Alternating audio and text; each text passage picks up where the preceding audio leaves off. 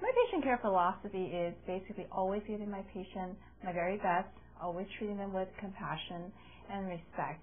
And so that means being warm, receptive, listening with an open mind, and coming up with plans or care that they will feel comfortable with and confident with.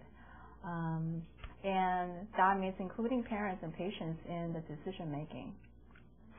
Well, the goal is for each patient to leave knowing that they got excellent care, that they had all their questions answered and all their concerns addressed, and that they will offer plans or care that they're confident with. Pediatrics is your area of specialty.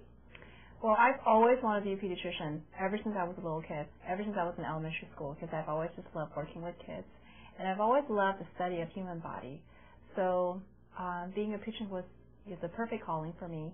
And I always wanted to make a tangible difference in people's lives.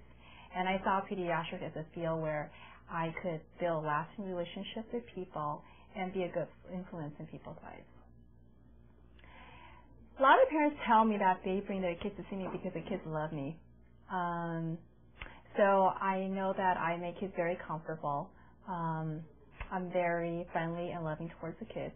But other qualities that parents point out are I'm very warm, receptive, patient, kind, and caring.